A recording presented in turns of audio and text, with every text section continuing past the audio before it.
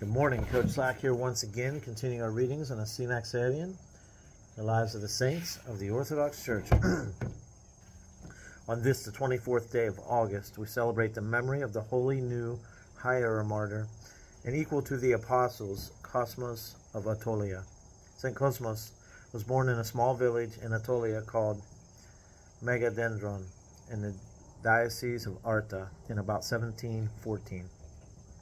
His parents, simple and devout people, brought him up in the fear of God and love of the Scriptures. At about the age of 20, he went to the holy mountain of Athos to study at the academy, which had been founded as a dependency of the monastery of Vatopedi, where the famous Evgenios Vogeris was teaching. But the reactions provoked by the founding of this establishment, which spread the spirit of the Enlightenment in the very heart of the citadel of orthodoxy, quickly forced Vogeris and other eminent professors to leave Athos, and the academy very soon fell into decline in 1759. This was for the young Cosmos a sign of providence, and, turning his back on his studies, he embraced a monastic life in the monastery of Philotheo, where his zeal for ascetic striving and his devotion made him worthy to be ordained priest shortly after his monastic profession. The blessed man had, from his youth, had a great desire to spread the word of God around him, to such a degree that he said that the salvation of his brethren was devouring him as a grub eats away a tree from inside. In these difficult times for the oppressed Greek people, ignorance of the rudiments of the faith and of Christian culture led to the neglect and decline of morals, so that the preaching of the gospel clearly became the most important task. But warned by the teaching of the fathers, Cosmas did not want to engage in apostolic life through his own will. Desiring to learn if this was God's will, he randomly opened the Holy Scriptures one day, and his eyes lit on these words of the apostle, "Let no man seek his own, but every man another's." Thus enlightened by the word of God, and after having taken counsel of the fathers of the Holy Mountain, he went to Constantinople to receive the blessing of Patriarch Seraphim II, and to take a few lessons in rhetoric from his cousin, Archimandrite Chrysanthus, who was later to become the director of the Patriarchal Academy and then of the school on Naxos. The new apostle began his preaching ministry in the churches around Constantinople and pushed on into the eastern parts of Greece, Naupacti, Vrahuri, Mesolongion, Thessaly, then returning to Constantinople. After having withdrawn to Athos for a time, he received authorization from Patriarch Sophronios II to go and preach in the Cyclades, in order to console the people who had been discouraged by the failure of an uprising brought about by Russia in 1775. He returned thence to make a retreat in the monasteries, thus completing 17 years of life on the holy mountain. But his heart, burning with love for his brethren, would not allow him to stay there.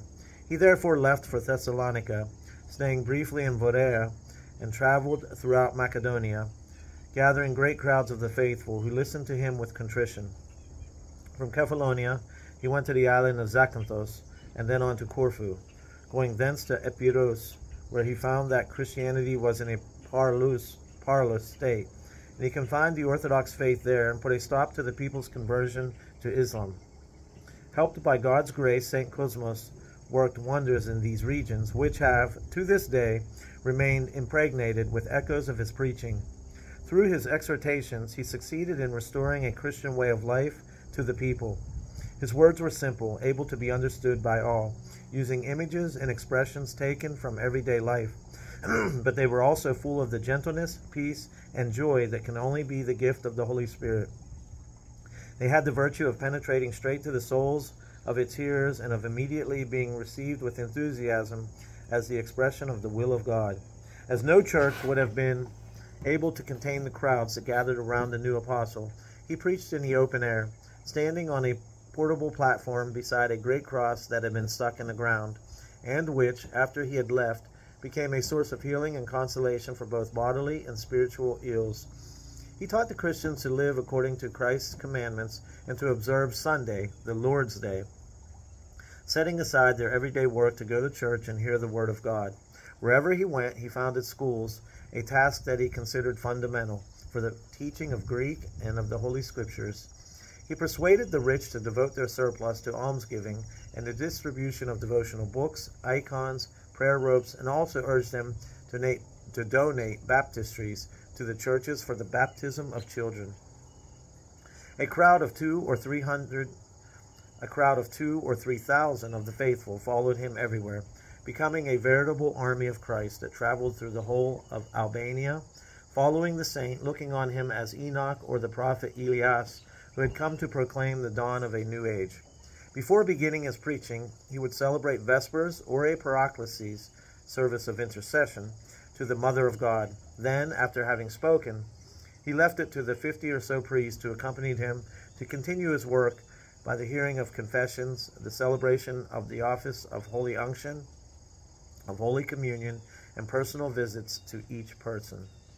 Although the saint's preaching had no polemical content, confining itself to the teaching of the evangelical virtues, and also by virtue of his having appeared before the Pasha of Ioannina and of receiving great honor from him, certain Jews, excited by jealousy and furious ever since the saint had made them hold their Sunday markets on a Saturday, persuaded the Pasha to put an end to his life. Cosmas had formed the habit, on arriving in an area in which he desired to preach, of going personally to ask the blessing of the local bishop, and then sending one of his disciples to ask permission of the Turkish civil authorities. Arriving one day near the Albanian village of Kolikantasi, he learned that the Pasha of the region, Kurt Pasha, lived not far away at Varati. Despite the urgings of those around him to prudence, the saint decided to go himself and seek authorization to preach from the local official, who made it known to him that he had received orders to hand him over to Kurt Pasha. On hearing these words, St. Cosmas realized that the moment had come to crown his work with martyrdom, and he gave thanks to Christ for having counted him worthy of such honor. The next day, the 24th of August, 1779, 7 soldiers took him under escort on the pretext of sending him to Kurt Pasha. But after 2 hours on the road, they stopped by the river Paso and told him that he had already been sentenced to death by execution. The saint, filled with joy and thanksgiving to God, blessed the 4 corners of the universe with the sign of the cross and prayed for the salvation of all Christians. He refused to have his hands tied so that he could cross them, and it was without offering the least resistance that he was hanged on a tree and gloriously gave his soul into God's keeping. He was then 65 years old. The Christians, who had rushed to gather the saint's body, thrown into the river by his executioners, into their nets, were left empty-handed.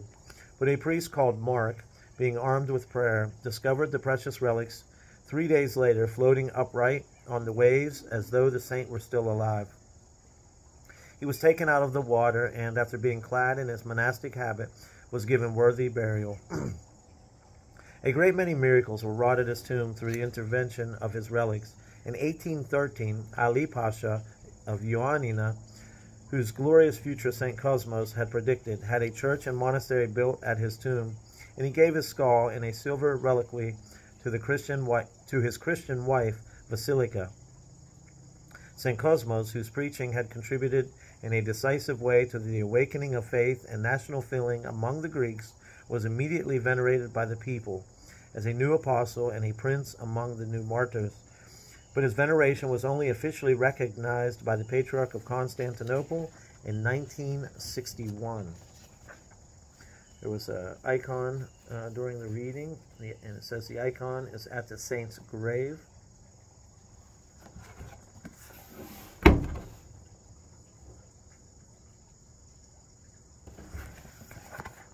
Through the prayers of thy saints, Lord Jesus Christ, have mercy upon us. Amen.